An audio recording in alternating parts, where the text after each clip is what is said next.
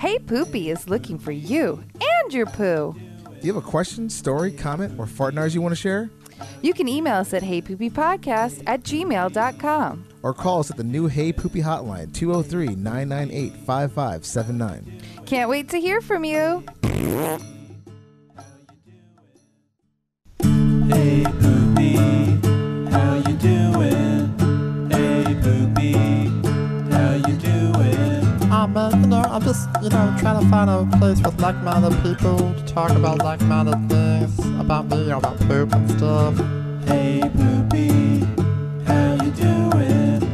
Hey Poopy, how you doing? Oh man, what's this right here? Is this a podcast about poop? And now, the Hey Poopy Podcast with Dave and Ellen. Hi everybody, we are back on Dump Day. Hey everybody, this is the Hey Poopy Podcast with Dave and Ellen, and this is episode 91, but it'll always be number 22 us, our favorite number. And we are here with very, very special guest, Kim from Flush, who I just listened to two of her talks, one on toilets and one on sewers, and I am so excited to have such an expert with us. Yes, welcome to the show. Thanks. Happy to be here. And Kim, before we go into exactly who you are and what Flush is, we like to go into how have your poos been? So how have you been pooping recently? COVID's been really great for my bowels, gotta say. Nice. Can you explain in Bristol stool chart terms?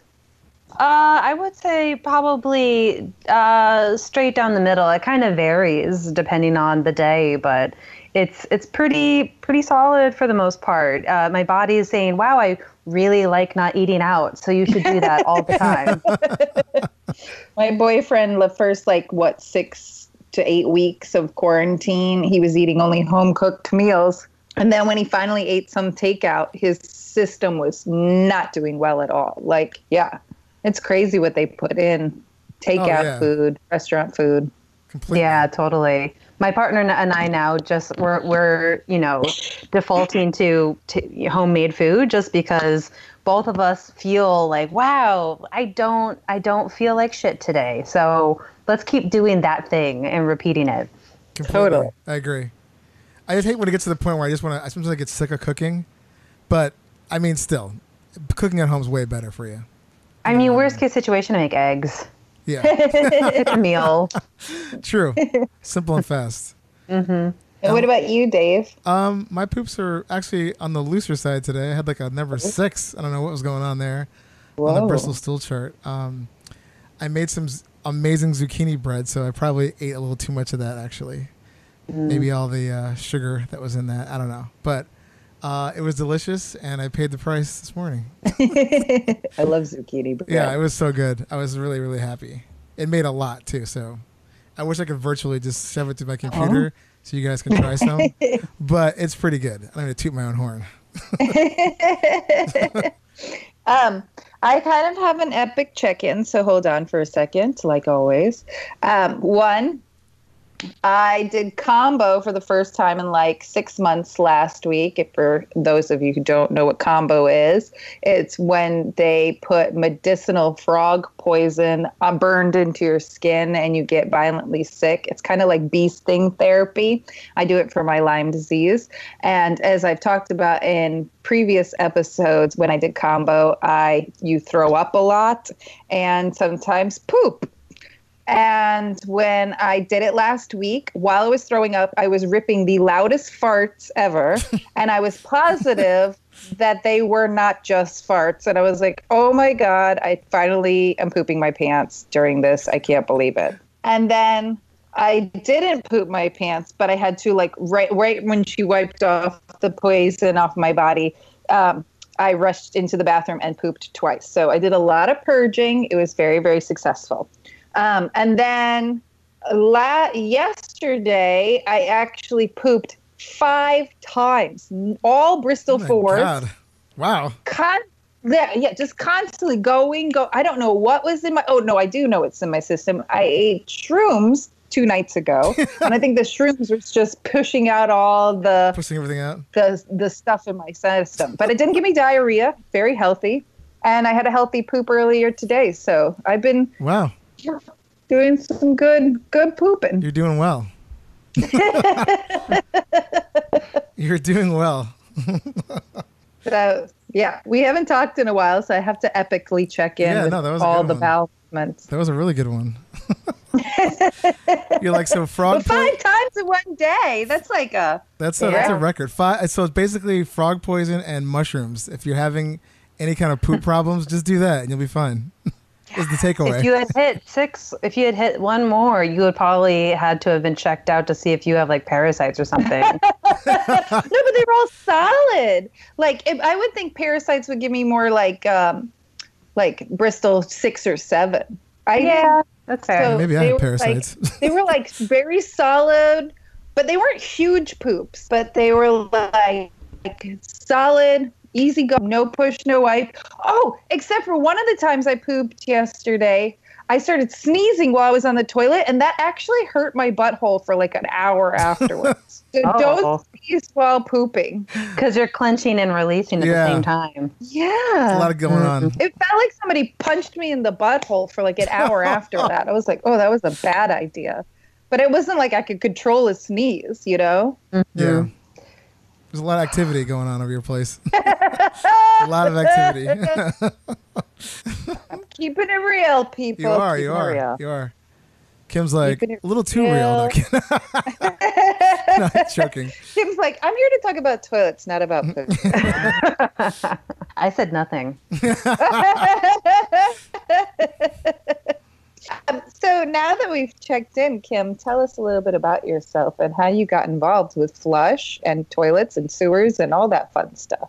Sure. Yeah. So I'm Kim, and I'm a water and sanitation consultant, which means that usually I go overseas when we're allowed to travel and work in other countries and help people get access to clean water and safe toilets.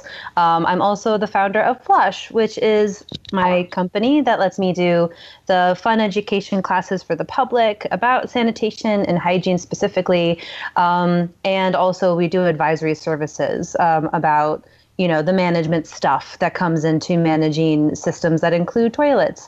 So that's me. I started, my story goes back a ways. So I was a little girl with a lot of GI issues, and I was always in the bathroom. And the family has this joke that when I was about 7 or 8, I was called the inspector, because when we would go to restaurants before we would sit down, I would go check out the toilets and make sure they were, up to my personal code. And You're then like, I can't let food in unless I know I can let food out. Yeah. And knowing that at some point I'd probably have to make a run for it. And, later on got diagnosed with celiac and IBS and probably something else that they're not sure about. And then I, got into my career and tried to figure out what was my jam and realized that, about 4 billion people in the world don't have reliable access to toilets. And to me, that was just this appalling idea that there are people out there who might have the same issues as me and are just shit out of luck. So I got into it, but also found that, the world of sanitation in other countries, the people managing it often don't do a good job telling stories and talking about it. So, a lot of people in the world don't know that there are toilet issues. So I was like, well, I'm a chatty person. I was a performance kid. So I'll just make some classes and talk about toilets, and people keep showing up. So that's how I got into this. That's amazing. Yeah. It really is. Like, you just made your own career, which is great. Which is the dream. Like, you just kind of develop your own thing. I think it's commendable. It's amazing. Thanks. Well, my bank account doesn't agree with you, but I'm with you on that too. But at least you're doing what you love, right? Yeah, that's true. So toilet talk, man. The money will come. That's amazing, though. And you've been doing this. I'm sorry. Wait, when did you start Flush? What was the year? I started Flush officially about 2 years ago. But I started teaching my classes about 4 years ago. Okay. And they got popular. So I'm normally in New York City, and they got popular enough in the city. People were interested in doing my classes for themselves. And I was like, whoa. Like, that's my baby. Like, hold on. You're not just going to go do the thing. So I made Flush is a way to kind of house my classes and make them more formal in the sense of, you pay the company, not me. Yeah. So that's how it started. It's all pretty. The play-by-play is not like I just was like, and today I'm going to start a company. And did you go to school for like sanitation, sewer? Like, how did you learn all this stuff? Yeah. Well, my first degree, my undergrad was a business degree. So, and I was going into entertainment as like a movie producer.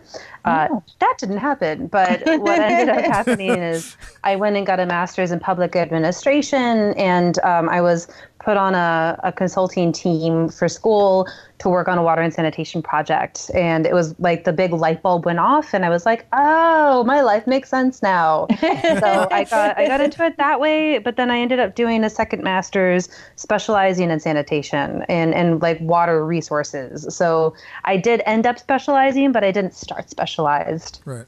We both took your class, or not took your class. I watched that the sewer talk online, and Ellen and I were both chatting back and forth. Like, this is crazy. Like all the fun facts and everything. So, and I loved how it was organized. I thought it was great. It was fantastic. Thank you. I feel like both of your talks were an hour and a half long, but I feel like I could keep you for about 10 hours, and I'm not going to. But the knowledge that you spilled on us was incredible. And if anybody has questions after this episode, you should most definitely follow Kim and watch one of her classes, because even there was an online one and you could literally chat and ask questions in the chat box, which I really loved. It was really cool. Yeah, thanks. Yeah, and I have more classes coming. So I have one on public toilets that's going to show up probably next month. Thank you for that. Please email us. I want front row. Public toilets. You all get the same row online, man. That is true. We're all front row. Yeah, public toilets. That's like oh God, there's just, especially in this city anyway, it's just horrible situations here. Yeah. So I'm dying to hear this little talk. That'll be fun. And I probably do a social justice tilt to it, just because a lot of the public toilet issues are very there's racism, and then there's like enableism, and then there's like genderism, like all of the isms, and you're like packed into one topic. Yeah. So I might do it that way and let people kind of be angry for an hour and a half, I guess. Plus homelessness. And like how Europe has those self-cleaning toilets, but New York has like nothing besides Starbucks. It's like, and like our country is so backwards, Yeah. Especially for something that pertains to people that people do like all the time. Like everybody poops, and not everybody's in the same class structure. It's kind of a mess. I mean, in New York, it's just like a nightmare, but I imagine it's like that everywhere across the U.S. So. Amen. It really is. Before the pandemic started,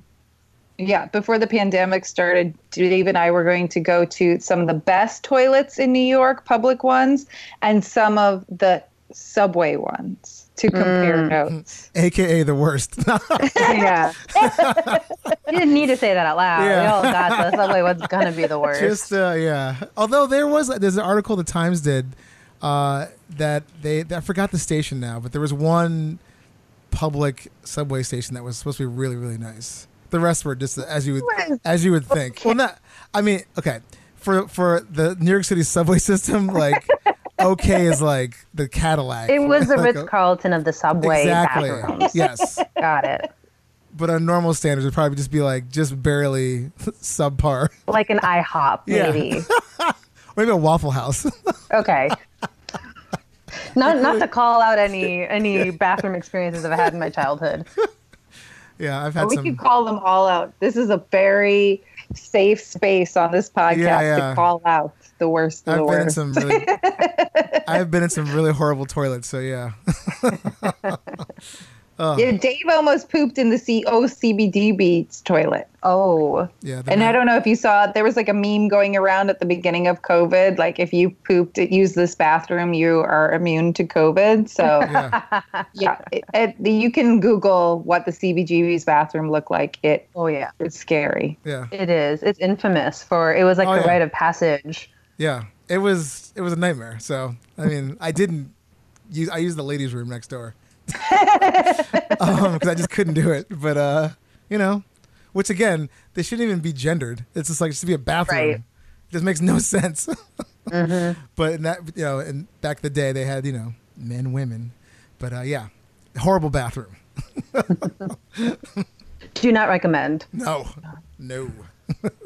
Talking about back in the day, let's go into it because Kim has the knowledge. Like, I don't even think we need to ask you our regular questions because the amount of knowledge you're going to spill on everybody is worth it. But yeah.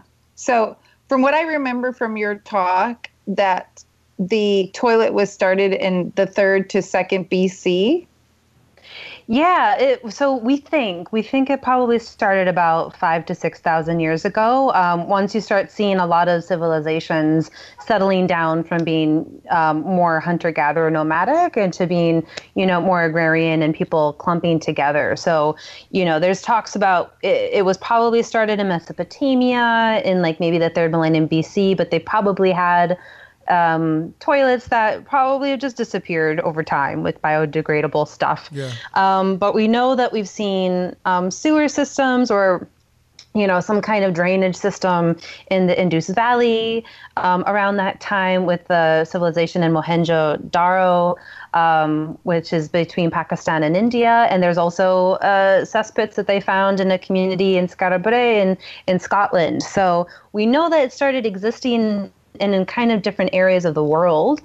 So we know that definitely there's a sentiment of, cleanliness that kind of started evolving. There's, evolutionarily speaking, this disgust we have often for poo is quite natural because you don't eat your poo because you're disgusted by it, so you won't die. So there is this thing that's happening where you start seeing civilizations having more people nearby and trying to find ways to not disgust each other and keep their environments cleaner. So you definitely see it around then.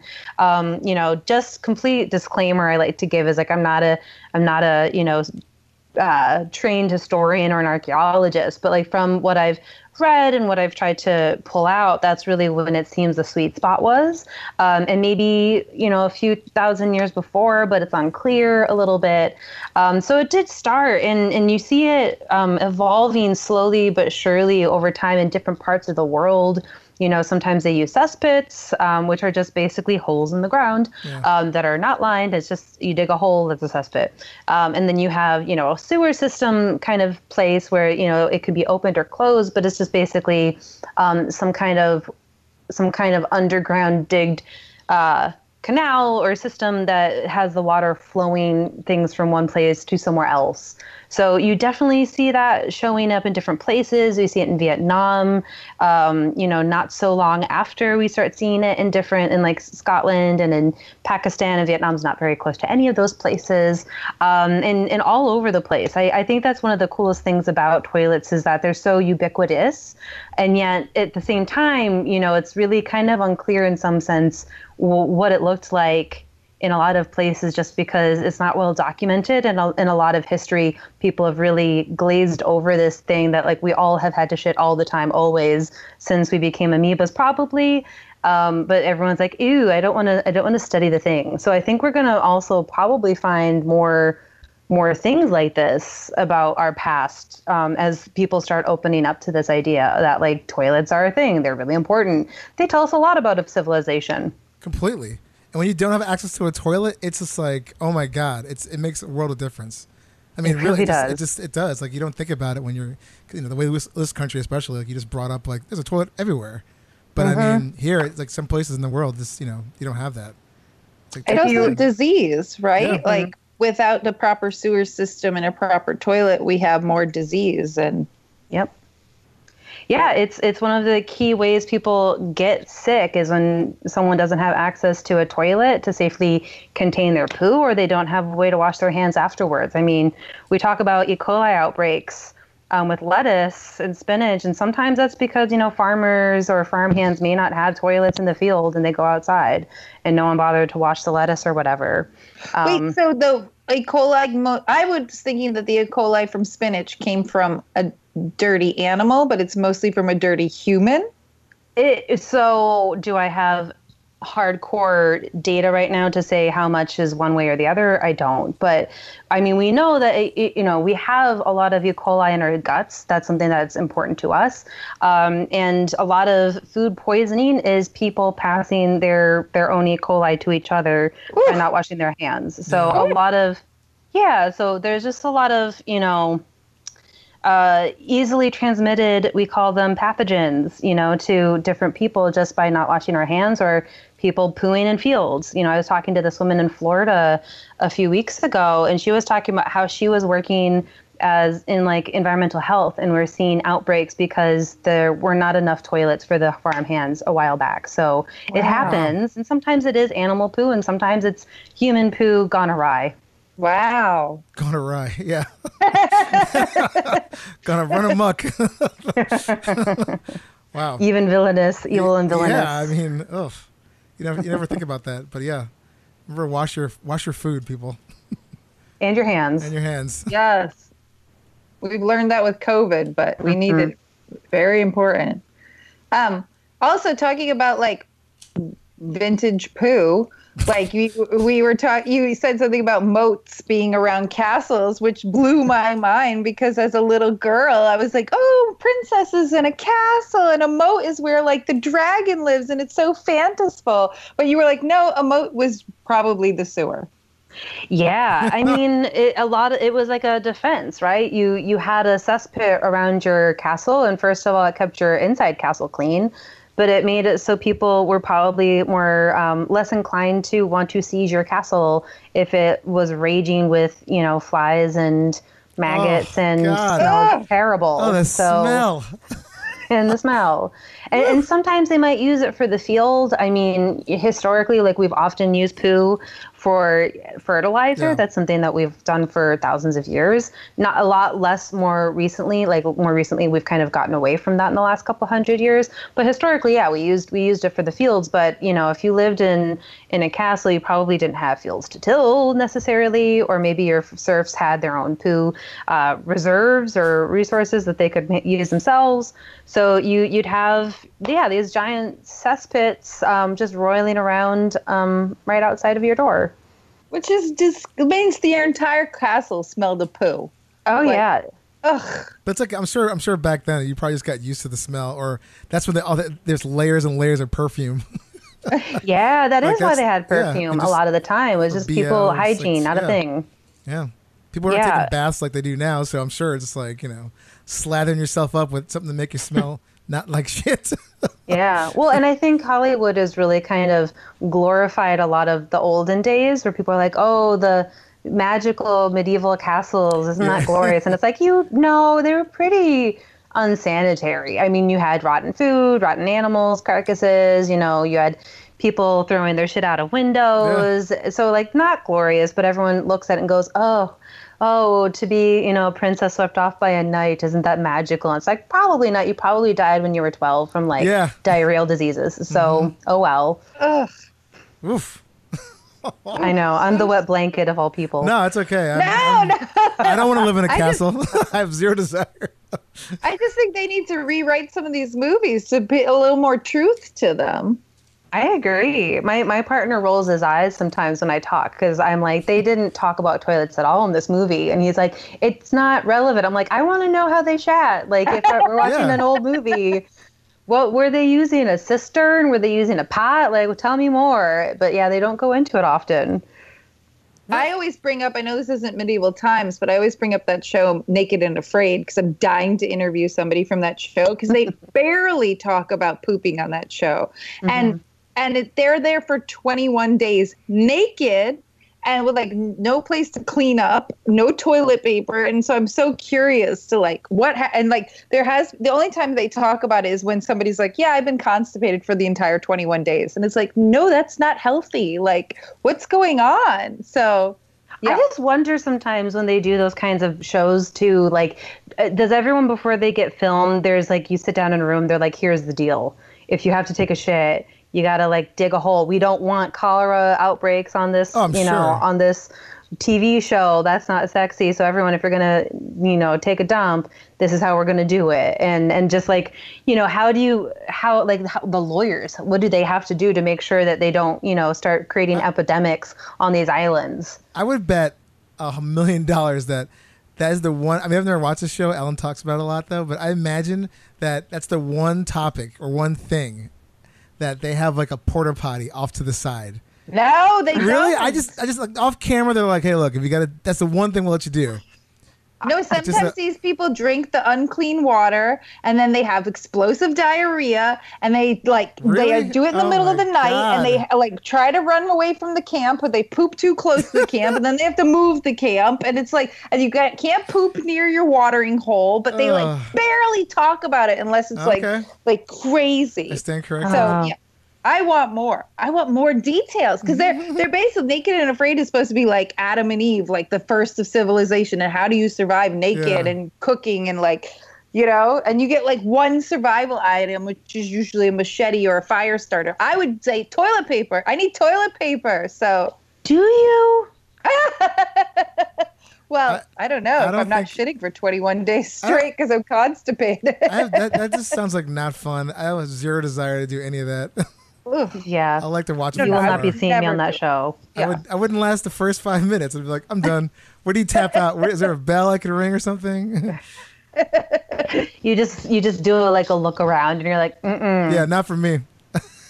And we've interviewed people, Kim, on the show that live with an outhouse and they dig a hole and they have their outhouse for a while and then they cover it up and move it to somewhere else, dig a new hole. We talked to somebody who had to actually clean out 10 months worth of a cesspit. And he was just like, I just got in there and did it. And I was like, no. Yeah. I'm yeah. Nope. It's insane. That's pretty crazy.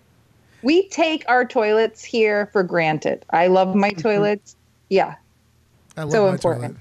I have a funny story if you want to hear about. Yeah. Well, yes. I have lots of toilet stories, of course. But I was in Ghana a couple of years ago for with my staff. I was doing work on water projects there, and we were in the middle of nowhere, Ghana, and we were there for one of our colleagues had passed away, and I was like, I need to go to the bathroom. It was a urine. I had to pee, but I was looking around and I was asking my colleagues, I was like, where can I go to the bathroom?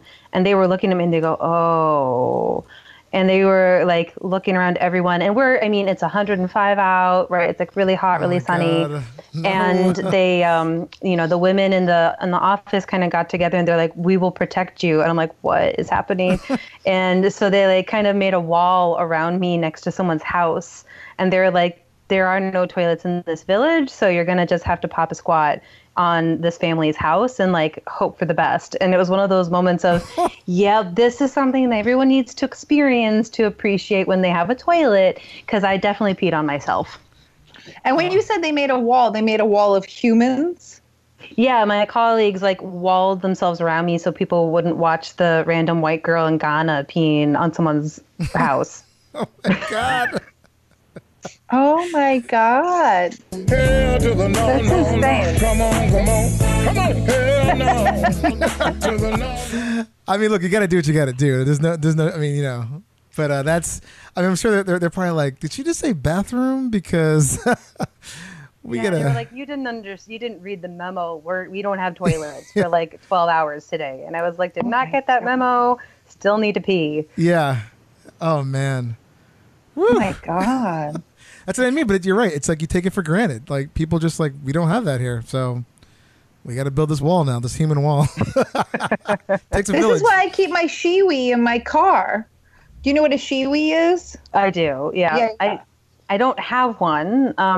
Partly just because that I'm not sure how it would look for a sanitation expert to come out in the middle of a community and be like, I'm going to pee on a tree right here, and you're all going to be okay with it.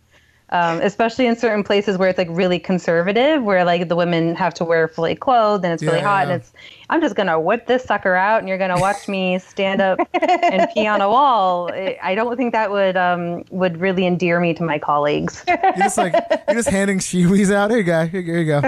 Take this. But it sounds like men were able to pee wherever they wanted, it was the women that had it harder. Yeah. So For It's sure. true. that's why I would get a shiwi and I'd just pee up against a tree like a man and be like, fuck you, motherfuckers. Like, I can't say that during my work though. yeah. Imagine They don't like that. Yeah, they're like, excuse me? Yeah. Do you know where you are? Yeah. Are the only things protecting you? Yeah. Why would you say that? Real quick, back to the castle stuff. Oh, yeah, And I you're- want to go back there too. No, but when you're talking about the sewer, your sewer talk, we were at virtually. Did you mention something about assassins coming up through the toilets? Because that was like, there was like something about. Oh, like, yeah. you can hear the clanking of so the. like, yeah. There's written tales that I've read in some of my research where there were places where they didn't manage their cesspits or their moats very well, and so they would have these pilings of waste that would kind of grow over time. And if you are really bold, I think this happened in France at some point, at some castle where someone decided to climb the cesspit and basically tried to siege the castle that way, kind of like coming up Woo! through the whole. Yeah, it's That's like a. Not- it's like a Yeah, 'cause I reverse remember Shawshank Redemption. yeah. I'm like, oh my god. Yeah, 'cause Yeah. I remember you saying death by poo in the medieval. Then I found this thing. I don't know if you could see it. Yeah. Yeah, but they like had like a bunch of famous kings or whatever, like a list of them that we posted on our Instagram because like knights would crawl up into their thing and Yeah. kill them. Yeah. When Or you would just fall through the guard. Like, I mean, it's a big hole. Like, what's holding you back? If there's a gusty breeze, or if you're off balance, or if you're really wasted, God. you're just gonna fall through it, and that's a really shitty way to die. Yes. Pun intended too. That is a horrible All way to of it. die. Oh my god. We interviewed Tracy Piper, who I forgot where she grew up, but it was like an island near like near Puerto Rico, wherever. But when she was little, she was so tiny that she couldn't potty in her outhouse because her grandma thought she was going to fall in, that her grandma went out and got her a little bowl to potty in. So she could, and then she was like, I had to learn how to clean out my own bowl into the outhouse. And Ugh. yeah. Yeah. And there are stories of like recent kids who, try to go in an outhouse in like South Africa and they fell in and they died. My God. It's awful. Yeah. It's like that scene in Slumdog Millionaire where he gets locked in the Yeah. outhouse and he has to jump into the hole and go through all the poop. How he even survived. Yeah. Ooh. Yeah, I don't know. The other old thing I wanted to talk about, because you brought it up, was how toilet paper is kind of a very new invention for us humans, which is almost insane. And all the different things we used to wipe with, like my least favorite was the communal sponge on a stick. Yeah, it's pretty bad. And when I pretty bad. first learned about that when we started this podcast, I was like, how is humanity even alive? Like, Yeah. not be a Spite. thing. Yeah. Agreed. I mean, like, plagues should have started right there. They Like, did. They yeah. did. They did happen then. Yeah. Yeah. It's Because a of miracle. a communal sponge. Communal. I mean- you should have your own sponge and your own stick. You shouldn't be passing the stick to your friend who you're shitting literally right next to. There's someone's like father talking to a kid like, we think we're some kind of rich family down the street? We share this shit stick. We share Well, if this you think about it, we've kind of gone backwards a bit in that sense, because people are now using these family cloths, and they're very similar to poo sponge sticks. Wait. Other than What you did know- you say? I don't think I know about a family cloth, you said? Oh yeah. How So it's this idea that instead of using toilet paper, your family collects rags, and you use the rags as toilet paper, and then you clean them in the dish, or rather in the laundry Oh. machine. Which Yeah, no, I was trying to get. So I found a company that does reusable cloth that's toilet right. paper, and I was trying to get Forgot them about to that. interview. And I was emailing back and forth with the one guy. I was like, I'd love to interview you guys Yes. about this. I want to know. I'm all about the environment, but the one wonderful thing we have is that we can flush that paper down the toilet. Yeah. I'm actually not pro the family cloth idea, because I mean, you know, when I've looked at what other experts or experts that are, you know, into hygiene more, what they say is, you know, if you put that stuff in the laundry machine, it stays in the laundry machine. So if you know, are someone who has a lot of extra fiber and it gets stuck in the family cloth, you know, that stuff's going to get kept in the laundry machine. So if you're not sterilizing it every time you use it, you're just kind of essentially doing the same thing as the Romans did with that poo sponge stick. No! Yeah, I couldn't imagine growing up my dad being like, okay, we're going to start using these community shit rags. I mean, I'd be like, I'm going to like emancipate myself somehow because this is crazy. That company, though, that I was emailing about like the reusable toilet paper never got back to me. We were emailing back and forth, and then all of a sudden it was like silent. I completely forgot about that, by the way, because I think when you first told me, I was like, I have so many questions. The first one being why? Yeah. Yeah. Oh my God. But I mean, historically, people used water, right? Like, which is a very hygienic way to do it. They still do it in a lot of the world. And otherwise, you know, what you would, I mean, again, if you had a lot of fiber, you might use like a rock or a seashell or something to kind of scrape things along. Again, I'm not advocating for these things, but it's, there are things that people use to get things moving. The toilet paper, the nice thing about it was that, you know, you could flush it and it would go somewhere, right? Or you could put it in the hole and you'd forget about it. And they do degrade over time. Yeah. So I think that's kind of, you know, I have a bidet at home. My partner and I both have bidets.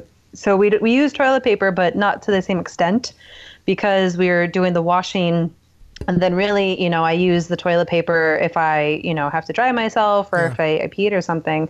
And I think that works out a lot better, you know, and toilet paper is a relatively new concept, but it's also wreaking havoc on the environment. I mean, a lot of the toilet paper we use is, you know, pulling down virgin trees because that's the softest stuff. So everyone wants the soft stuff on their butt, but not realizing that their interest in keeping their butt soft and precious is really damaging the environment. Yeah. I like the gritty stuff, so... And we both, Elle and I both have Snap-on bidets as well too. So we're in that camp for sure. Yeah. Everyone should. If they're on a water-based system, bidet. On a compost system, it's a little more complicated. But even they have those travel bidets. So like get one of those. You could fill up a water bottle and squeeze it down your butthole. Like wash over wiping, we always say is much better. Mm-hmm. Yeah. And then I use the bamboo toilet paper, but all I do is like use a little bit and just pat dry. Like I'm more trying to wash that. But like going back to like seashells and rocks, and I even heard ceramic shards. Like I don't even know how that works. Yeah. Corn like, husks. Gently. Gently. Oh. Yes. Gingerly. I mean, I have hemorrhoid problems. From just like mostly because of too much antibiotics, thanks to Lyme disease. But like, I can't even imagine these old people's buttholes. Like they must have just been torn up. You can't. This is terrible. Yeah, I mean, I couldn't imagine a corn husks being an option. But it can be. Yeah, I mean, I guess that, yeah. At least it's biodegradable. Yeah. Mm-hmm. Let's imagine there's someone in the toilets looking at it like, we can do better than this, I think. Someone's like, I've had enough. When Dave and I did, it was our third episode ever, and this is our 91st, so it was a while ago. We did a whole episode on toilet paper, and we did the history of toilet paper. And I was like, maybe we should try these things. And then while I was saying it, I was like, no, I like my butthole too much. I don't want to try ceramic shards, communal sponge on a stick, any of this stuff. No. Yeah. And you probably also don't have the right dexterity to do it. I think over time you learned how to not, cut yourself with those things when you're cleaning. I would rather you not do this trial and error, when you're not in your childhood and you don't have those nicely healing bodies. Yeah. I don't have my 10,000 hours.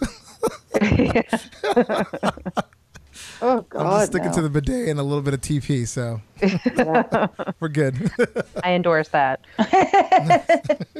Why is flushing toilet paper bad in a lot of countries? Yeah. Sorry. And I also... Oh, sorry. No, it's okay. If you're wondering why I'm like playing with my eyes, something's in it, so I'm just playing with it. Sorry. Go ahead. Ask your question. Yeah, no. In here in the U.S., we flush toilet paper, but then you might go to some countries where they ask you, do not flush toilet paper, put it in the basket next to the bowl. And so I'm curious to why that is. Yeah, so sewer systems in other parts of the world look different than what we have. So in the U.S., a lot of our sewer systems are a couple feet large in terms of diameter. So you have a lot of space, and the water is often moving a lot because you have a laundry machine, have some shower stuff. You have a lot of things that are connected to your sewer to really push things along. So it's kind of this always moving thing. In other countries, they don't necessarily have those same systems. They probably don't have as much water going down the drain, but also their sewers tend to be much smaller. So there's something especially common in Latin America called a simplified sewer system. And those are really, they're kind of these like modular sewers that have these little pipes that get connected to each other. And there's just not a lot of space. There's not a lot of wiggle room for the toilet paper to get stuck. So if you, say, are a really excitable person who uses a lot of toilet paper, that can easily clog your toilet, your sewer system, but also your communities because they're all connected to each other. And trying to figure out how to get those choke points out of the sewer system can be quite gnarly and challenging. So a lot of places will just say, don't bother, we don't want it, we don't have the system in place. You might see that sometimes in older buildings as well, if their piping is quite old and is a little more fragile, and they don't want to have more fiber stuff in there that could get stuck. So you can, sometimes I've seen that in even in Western places where it's just like, just here's the trash bin, just use that instead. And at the end of the day, the toilet paper goes to the same place, no matter what. If you put it in the trash bin, if you put it in the toilet, it almost always goes to landfill. So it's not really like, people are like, oh, it's so gross to put in the trash bin. I'm like, well, I mean, that's because you're probably not doing a good job managing your trash bin. Like overall, like it's kind of same, if you have like a covered lid, like it does the same job. Fascinating. I was in Puerto Rico for a wedding anniversary, and after, was it Hurricane Maria, I think? They instituted a whole like no flushing thing, so I think it's got decimated from the storm. So, but that took me a minute. There was one day I admit I did flush. I was a little drunk, and I kind of forgot. But I mean, overall, yeah, it's not that bad. I mean, at first you're kind of like, what? But I'm like, all right, well, I do when in Rome, as they say. So I've been. Well, I mean, been like, there. I now know, thanks to this podcast and everything else, that flushing baby wipes is terrible. But I learned about baby wipes almost 20 years ago because I went home to my parents' house and my mom was using them, and they had a septic tank. So it wasn't even a proper sewer. So it was like my mom's flushing baby wipes into a septic tank. Like, this is, now looking back, I know this is so bad on so many levels. Mm-hmm. Oh my God.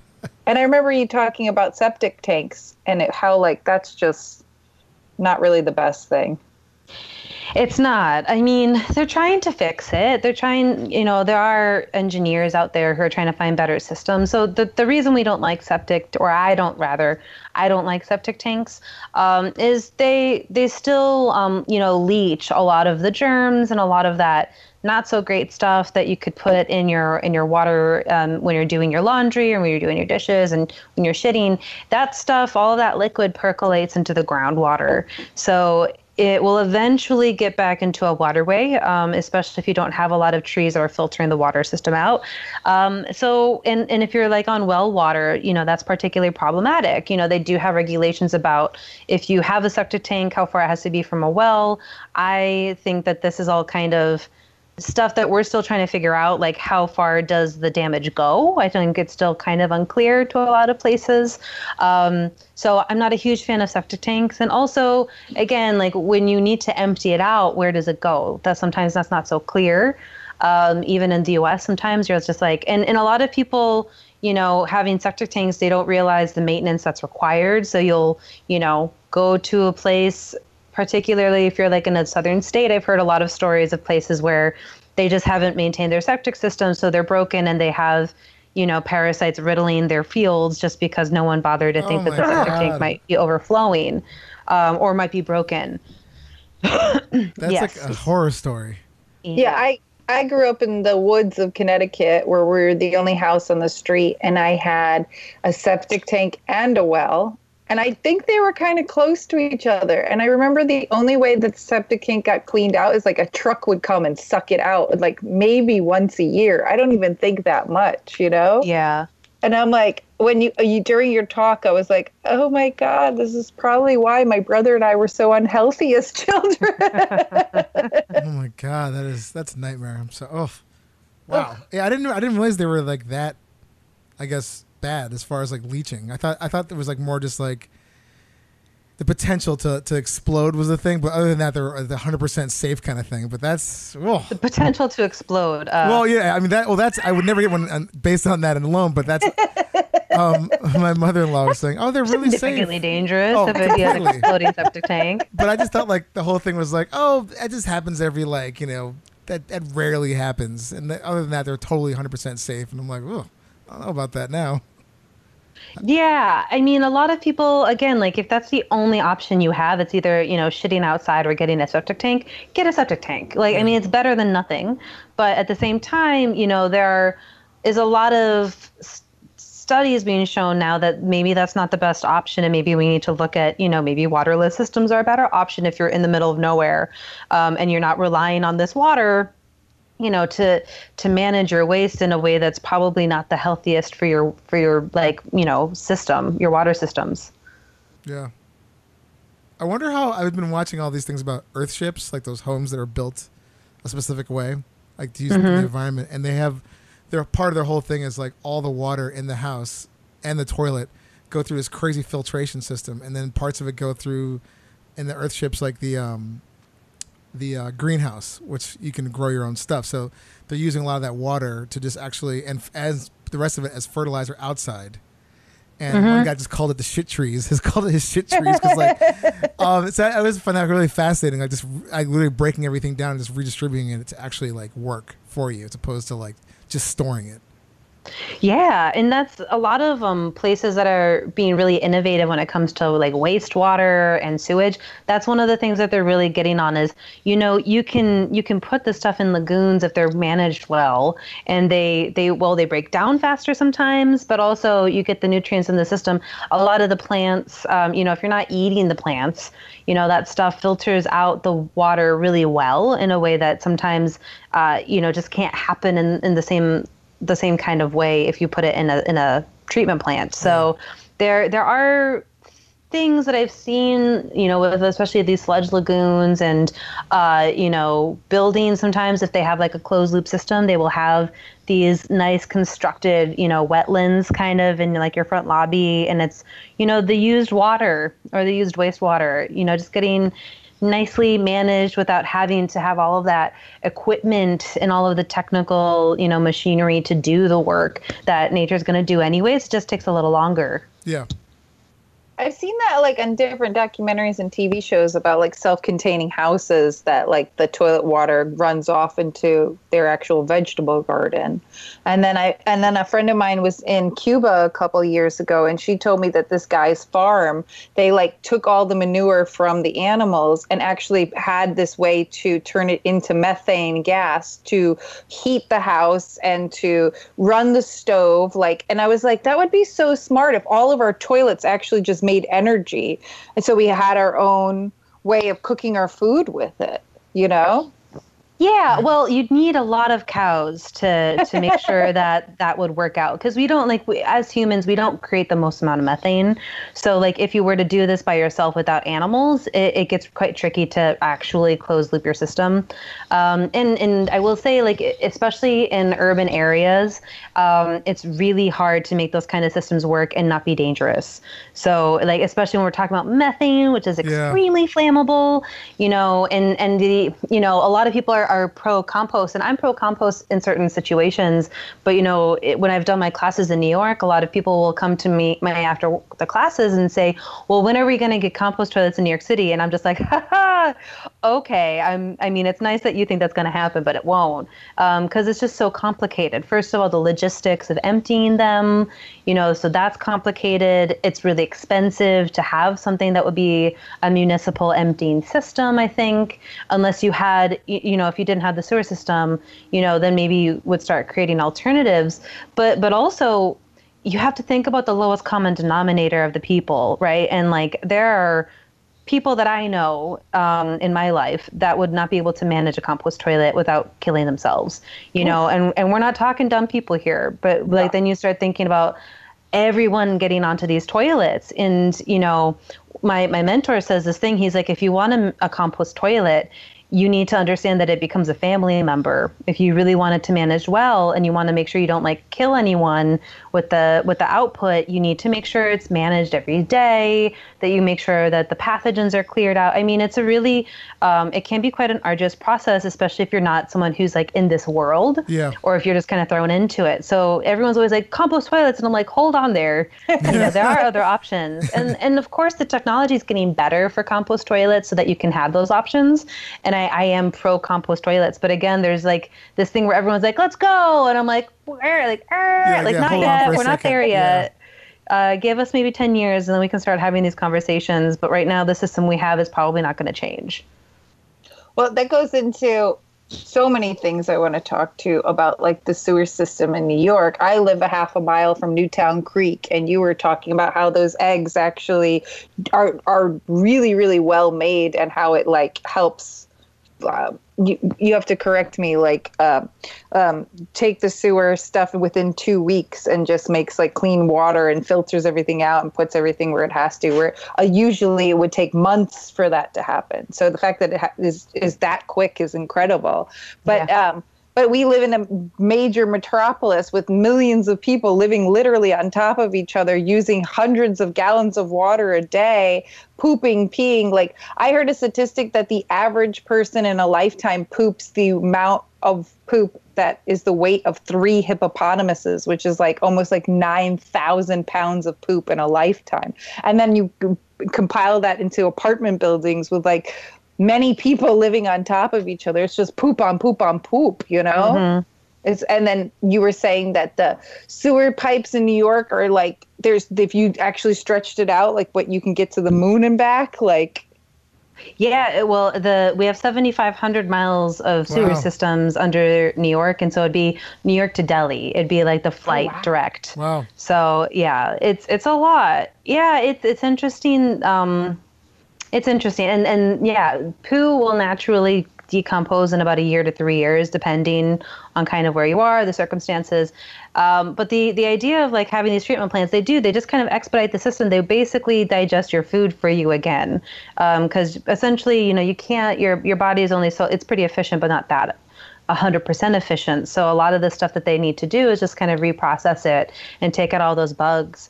So I really like these treatment plants, and especially there are fecal sludge plants, which are very similar. It's for if you go to other countries, especially like in Kenya, or if you go to India or Haiti, they will have these fecal sludge plants where it's communities that have dry systems, so they don't have sewers, so they use these compost toilets types, and they have to schlep out all the waste, which is very expensive, but this is what they do. And then you just have like heaps of poo, across like a football field being composted, and it's naturally being done. It just takes a long time. Yeah. So you just start having to grow it out. So I like the plants that are able to kind of like figure out how to make the system more efficient and how to speed it up, because we do poo a lot. And I think people really underestimate, on a day-to-day basis, it's not that much. But if you start, accumulating it over time, and with population growth, we have more people, we have more poo. Yeah, it starts becoming quite a mess. Yeah, and it's not like when I grew up in the woods of Connecticut and we were the only house on the street. I live now on a block that like the entire street I grew up on has like probably hundreds of people making hundreds of pounds of poo. Like, yeah. Yeah. I mean, we did a story. We did a story about a processing plant, I think in the Netherlands, where they've even got it down where they're taking like they can extract phosphorus from our poop, and and then actually reusing it for fertilizer and or concrete, which they've been using for a lot of like roadway stuff. So like, and they're pretty much got it down to like, I mean, it's a science, but they've got it down like they almost completely recycled human waste to the point where we can reuse it again. And I'm like, I would love to see that here. I mean, I know it's an expensive process. I mean, politics notwithstanding, but yeah, it's something I think it could be done, and obviously it would help the world, especially with population growth and with food, and the fact that you can kind of use this stuff to like actually grow food. It's like a big giant circle. Well, if you really wanted to, you could pee in a bottle, and then you could wait for 2 weeks, and then your urine naturally sterilizes if you like put it out in the sun, and it becomes basically like hardcore fertilizer, like liquid fertilizer. So there's a there's a really cool, if you're nerding out about this, there's a really cool organization in Vermont called the Rich Earth Institute. And they have a summit coming up in September that I'm going to be doing a little talk at. But their whole thing is if we could just stop putting the urine in the sewer system, that would make a world of a difference, because that's automatic fertilizer, which we don't have to create. Because, our urine has, it has in it has the phosphorus, and it's already there. And urine, unless you're sick, is mostly sterile. Anyways, you just got to wait a little longer so that it like finishes sterilizing. And then you just have all of this stuff, and you've saved money. You've saved, the cost and the energy of producing more fertilizer, and you put on your tomatoes, and the tomatoes are great. Wow. I've never heard of this. That is crazy. That's amazing. Yeah. Wow. Good to know. I mean, I have no garden or anything like that. Right. My wife's like, why are there giant bottles of urine everywhere? I'm like, yeah, look, and these here tomatoes might be a bit tricky to start just keeping that stuff. This food's gonna be amazing. Just wait. Yeah. Or you just start bringing it to all of the like popped up rooftop gardens. You just start coming with bottles, and you're like, I got fertilizer. Yes. Here comes the pea man. You're welcome. Yeah, right. You'll thank me later for this. Excuse me. Going back to Newtown Creek and sewer systems and all the rest of it, you talked about chlorine and certain kinds of sewer bacteria that you have to put in that helps digest it. How is chlorine like good versus bad? Like, I mean, like the only thing I have context of chlorine is like swimming in a pool, Right. Well, it's this whole live in moderation kind of thing. So chlorine, if you have a lot of it, will kill you. It will kill you. It's just. But same with water, right? If you have too much water, it'll kill you. But if you have a small amount of chlorine, what it acts as is and there's regulations about how much you're allowed to put in the system. But chlorine, when you dose it into water, can really become kind of residual bacterial killer. It sits in your system, and it'll just kill what it can. It doesn't kill everything, of course, but it does a pretty good job kind of scrubbing the water so that you can drink it. Now, there's people, I've worked for places where they've had problems with the taste, where people are really sensitive to the chlorine taste, so they don't like it. You can filter that out with charcoal, I believe, and other kind of filtration systems can take out the chlorine, but it's not bad if you do it right. And I think that a lot of people think chlorine is, this devil because it's a chemical, but really everything is a chemical in the end of the day. And I'm also someone who thinks that fluoride is okay. Fluoride is a naturally occurring element. And there are places with too much fluoride in their water, and there are places with not enough, and there's kind of this middle ground. And these kind of things, again, it's like mitigation. It's ways to kind of improve, not necessarily prevent us from dying all the time. I think the chlorine definitely helps us with that, but it's really about improving our quality of life. Because when we didn't have the chlorine in our waters, we have dental issues, which cause heart issues, which causes this ripple effect of health problems, that's the fluoride. I'm sorry. I'm getting my chemicals mixed up for a second. So that's the fluoride. But you have the chlorine. You don't want it too much, but it definitely, prevents you from having a lot of diarrheal diseases. You have that. You have certain water movements in the U.S. where people are trying to go back to the source, where I'm like, you don't know where the source is from. It might have cow dung in it, and then you will get sick. Yeah. So, or God only knows any other kind of animal dung in it. Yeah. So, a lot of places where they don't have chlorine dosing in their water systems in like, low income, middle income countries, they will have little chlorine tabs. And that's kind of their like basic system of cleaning their water. If like, this is all we've got, we can filter it through like clay. So there's like some small, like low tech technologies where you can use clay and sand to basically filter out some of the bigger gunky stuff. And then the chlorine just kind of scrubs it clean. Again, like, just don't put too much in it. Let the professionals do it. I wouldn't manage the chlorine if I could help it.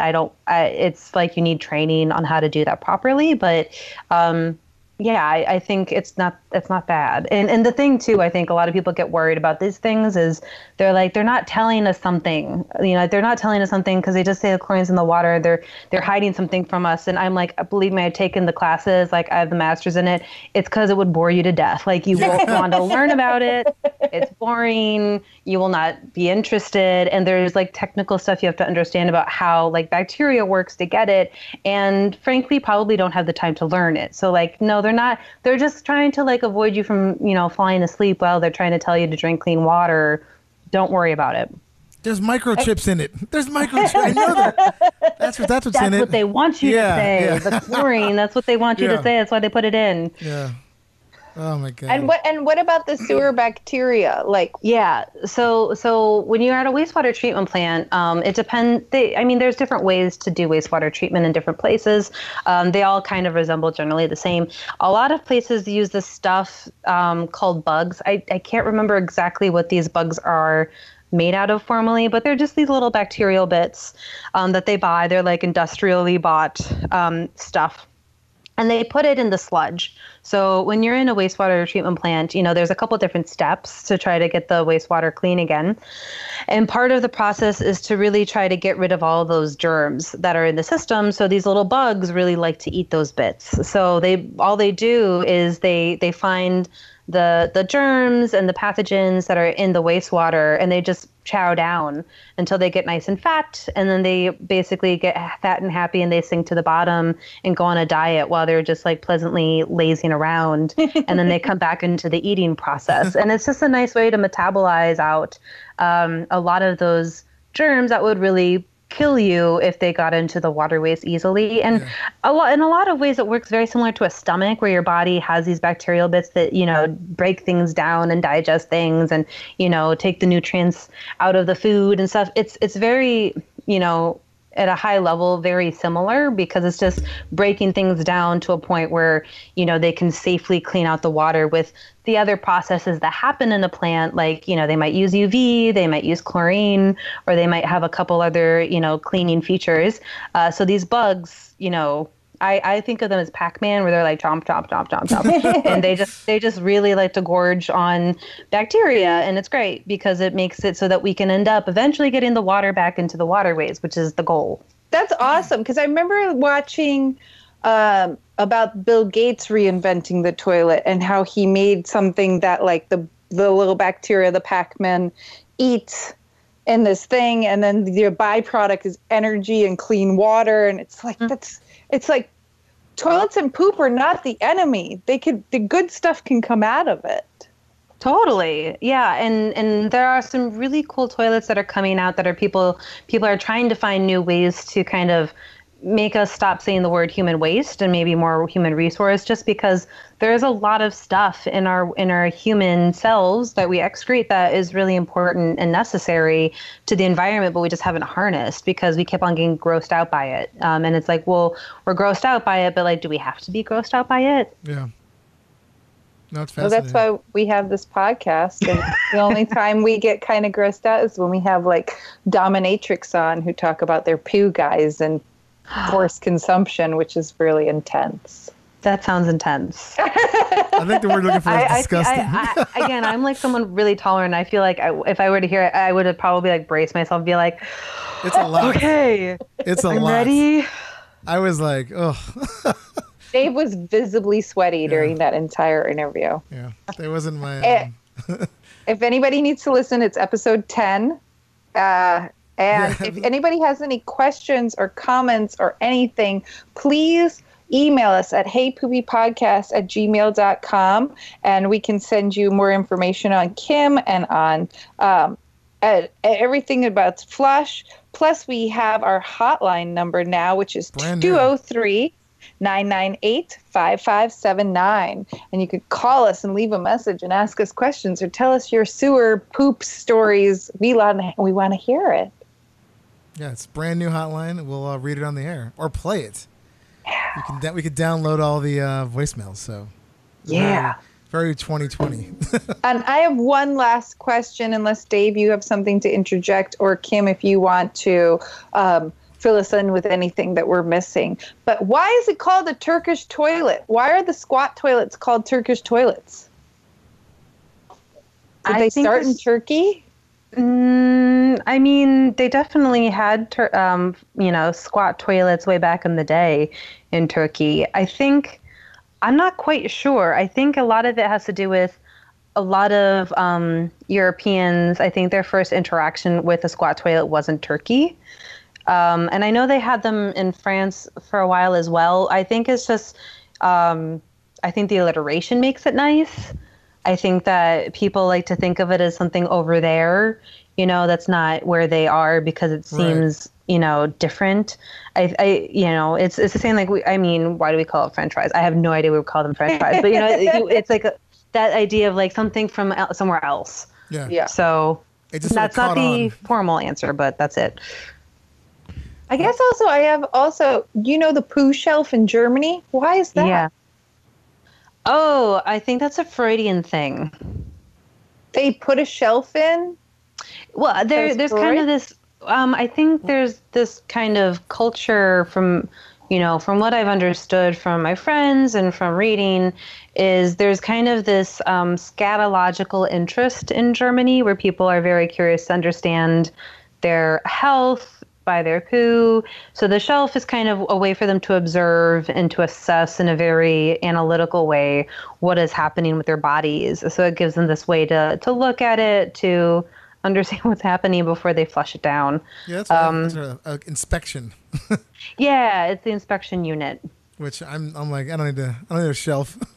Yeah, I just peer down and I'm like, okay, we're fine. Yeah, I'm good. No blood. I'm good. Yeah, I like the water that encases our poo here on this side of the pond. I don't need it to be like suspended on a shelf with like very little to no water. It's just no bueno. Yeah, I'm not into that either. So I'm with you. Yeah. Sorry, people from Germany. Yeah. But if anybody from Germany would like to discuss this or debate the, please let us know. Please, yes, we want to know from you. Oh wait, I lied. I have more questions. Eels in the sewer. During your talk, that was so interesting. Like, because we hear sewer rats, but you were like, no, there's no such thing as sewer rats, but there is such thing as sewer eels. Yeah, well, there's some rats in the sewers, or like I can't say there's none, but yeah, so especially in the northeast of the U.S., eels are endemic to a lot of the marshlands in the area, and they really like eating sewage or just waste in general. They're bottom feeders, no pun intended. That's just what they are, and so they can be found in sewers. They swim in, and especially if you're in a place where there are sewer pipes in a wetland area or like a watery area, it's really easy for them to slip in and kind of go to town. Eel is my favorite things to eat when I go to a sushi restaurant, and now I'm like rethinking my whole. I'm pretty sure they're not getting the eels from Newtown Creek. So I agree, but now it's just tainted. I'm like, did you get this eel from the sewer? No. Well, that's like those huge oysters in New Orleans. Like, that's right there in the bay where, like, there's oil spills and all the other crap. And it's like, those oysters don't get that big. They're bottom feeders, Mm-hmm. Like. Oh, thank God I don't eat oysters. And they have the oyster program in New York City now. So they put the oysters, so they're not edible oysters. Like, you won't eat them, but they put oysters on the docks and on the harbors of the city, as like a filtration system, because they're really good at cleaning the water. Wow, that's cool. I've seen that. Yeah, actually. don't eat them. Blech. No thanks. The pearls that are coming out of those oysters. Oh my God. That's curious. No. Oh, God, that's a nightmare right there. You get like a pearl in the shape of an IUD, because somebody's IUD got flushed down, and they're like, that's a special delicacy. Yeah, it's magic. They're like, oh my God. Oh, and then our favorite thing, we need to go back to talking about fatbergs. What would you like me to say? Educate the audience. Like, we know they're bad. We know they're evil. Have you seen any, since you've worked in sewers, besides photographs? Like, when you talk to cities, when they're like, we have a fatberg problem, do you help them? Like I know New York has a huge problem with people dumping their oil down the toilet and the baby wipes. And, it looks like something out of Ghostbusters. It's so evil. Yeah, they're pretty gross. I have not personally gone to go see a fatberg. I don't think I have the security clearance to do that. It's just, you have to go in a sewer, and I mean, those are really dangerous things. So fatbergs, they're essentially composites of fat, oil, and grease, and everything else people flush down the toilet they shouldn't. They just kind of grow over time, and especially if you put a lot of binding agents like floss and Kleenex and tampons and wet wipes down the drain, you just start getting these mounds of fat that really clog up a system like you would clog an artery with fat. So it's a very, kind of similar issue, only instead of having a heart attack, your sewer system has a sewage spill. So they're not great. And they've grown in the last 10 years because of access to wet wipes and people just being a lot more careless about what they put down the drain. So you start seeing them, especially in the UK. They're really big there because they don't have grease trap regulations in the same way. So you have a lot of people, putting butter and bacon grease down the drain, and that stuff gets clogged up. And yeah, people do it still. It's unfortunate, but when a city finds a huge fatberg, what do they do to get rid of it? Blunt force. So it takes a while. I mean, you can't it's hard to liquefy fatbergs, first of all, because no one's quite sure what's in the fatberg all the time. So, if they're heterogeneous, they don't really, have one defining feature. So you can't just put anything down there to liquefy it because you don't know if that'll be dangerous. And so what they end up having to do usually is taking out chunk by chunk. Through the sewer system, there's usually some sad person who has to go down and, put on the hazmat suit and take a shovel and just bluntly pull it out without trying to break the sewer system.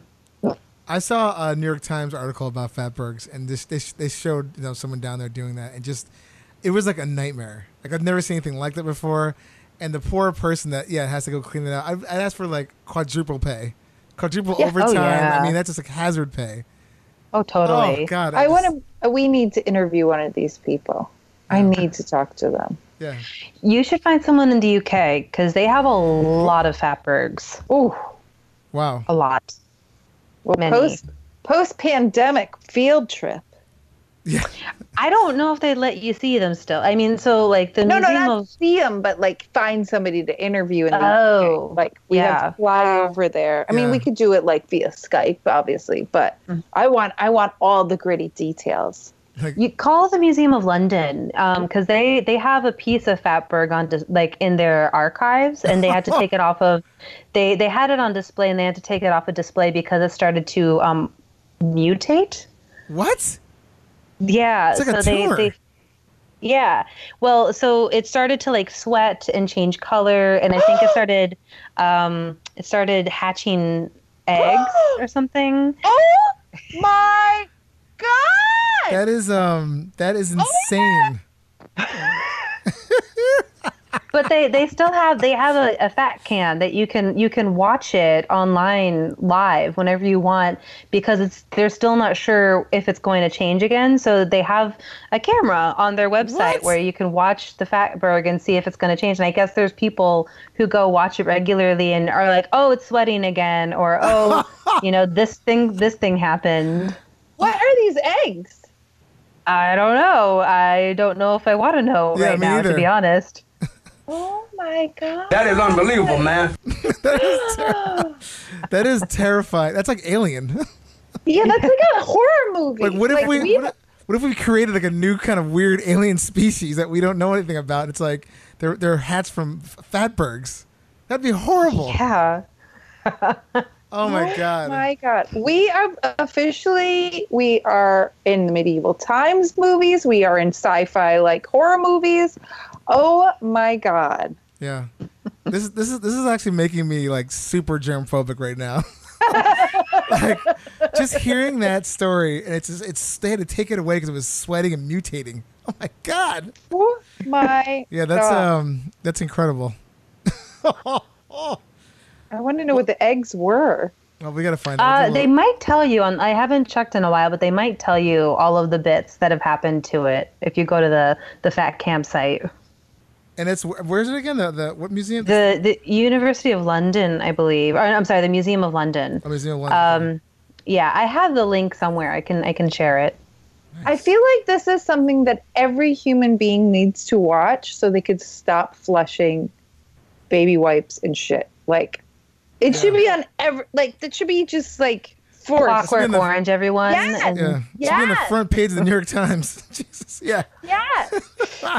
Every day. Yeah. Every day. Fatberg news and Fatberg news. Oh my It's God. Shane's green today. We're like, what? Yeah, forget those bear cams out in Alaska. Or panda cams. I want the Fatberg cam. Otter cams, Yeah. fat cams, same. Yeah, you know? Come on. Well, I have nothing else. I'm like gobsmacked, as they say in London. I mean, that's just like, I can't stop thinking about this. I don't know if I you have, didn't even sleep tonight. yeah, Like, it's kind of nightmare. terrifying. Wow. Ellen, do you have any other questions for Kim? I went through all my notes and I pretty much landed on everything. Nice. Of course, like I'll probably think of many more things. And as I said in the beginning of this interview, I could keep you Kim for like a million hours because this is, We'll have to. and some people I jumped right into a lot of topics. Like everybody, please tune into one of her talks. Like I'm literally, my questions are going off both of the talks that we saw. So like you need to pay attention. For sure. Yeah. Well, I say we. So, Then I say we. I would love to have you back on again. I mean, for sure. Yeah, I'd be happy to. This is fun. Because this was like amazing. I'm like still like processing, but amazing stuff. And I just say I have a therapist number if you need. I might actually need that contact. you thought Mistress Ashley was intense. Yeah, this Fatberg thing is like it's gonna mess with me for a while. I mean, One of our last interviews, Kim, we interviewed this guy who has this app that's it's like a dating app, but for people who fist, and like that was an intense. That was interview. intense. Actually, well, you know what a good show would be? Kim with, I forgot his name now. The Brandon from Pooper's Guide. Rieger. Oh, the Pooper's Guide. There's Yeah. I forget his name. I apologize. He's got an app website called the Pooper's Guide, which is like a handy New York City app as far as like clean, free, or cheap bathrooms that you can use. Going into your He has a public map, and he toilet rates thing. all the bathrooms in Yeah. New York. And Oh, it's, cool. and it's a little Google thing you can like just add to your Google preferences, and it's amazing. It gives you like locations, ratings that he goes through. It is really fascinating stuff. So That'd be cool. It'd be a good tag team show maybe in the future. I thought you were going to say the guy from Rieger, the No. fisting guy, and Kim together. The questions we be I'll getting get really all quiet. angles. Yeah, there's like a weird like game show moment. We're like, okay, coming from Okay, medieval Europe. Okay, fisting. Let's Yeah. talk about that now. we're like and go. No. I'm going to send on Skype right now to you guys the Fat Cam link. Oh, please. Yes, please. Oh, there it is. Oh my God. Excellent. Well, I was gonna read a news story, but honestly, I just want to leave it at the Fatberg thing because this is That Fat Cam is its own news. exactly. I think the story I have is, I mean, it's funny, but I don't know. I just want to kind of end on the Fat Cam thing. It's just so good. Oh my It has all God. my emotions are like all over the place. Well, I mean, unless you have any other thing you want to mention, Kim or Ellen. I mean, Kim, do you want to tell where can people find you? Sure. They can find me on www.flushwash.org. Nice. And I'd be happy to come talk about toilets with you guys another time if you guys want me to tag team or whatever. Amazing. Yeah, you're going to be our new correspondent or something, because we just learned so much. I was sitting there, I feel like everything was so fascinating. I loved it. Really, really thanks again for coming on the show, though. Yeah, thank you for having me. You're amazing. I guess the only question I would ask you is, how do you hang your toilet paper, over or under? Over. I'm an under. I feel like we need to know from each guest, because I'm going to compile, because Dave is in the under camp, I'm in the over camp, and so I want us to figure out, especially once we have 100 guests, that what the average is of over versus under with our guests. It's definitely over for sure. Yeah, it's the majority, but he thinks it's 95%, and I think it's 80%. So it's a lot. We did a whole episode about over versus under. People did papers about this. They did. I've seen some of them. So funny, but the data's out there. Well, we're going to wrap this amazing episode up. Kim, thank you so much for being on the show. I mean, thanks for taking me on. You were oh my God. Fantastic. So much information. Thank you. So, thank you for absorbing it. Yes, we did. I'm just like a communal sponge on a stick. Or maybe not. I don't know. I guess. Or those that should be our new tagline for the podcast. We're a communal sponge on a stick. Oh, no one. People would be like, I'm not listening. I do not support this. Oh, my God. Well, anyway, stay safe out there. And again, thanks again. Thank you so much, Kim, and happy pooping, everybody, and toot, toot, toot. Hey Poopy Podcast is brought to you by Perfect 4 Entertainment, produced by Dave and Ellen, with executive producer Stormy Leather, edited by me, Dave. For more information, go to heypoopypodcast.com for episodes, merch, and more. Follow us on Instagram at heypoopypodcast and Twitter at heypoopy. Theme song by Jordan Perlson. Hey Poopy.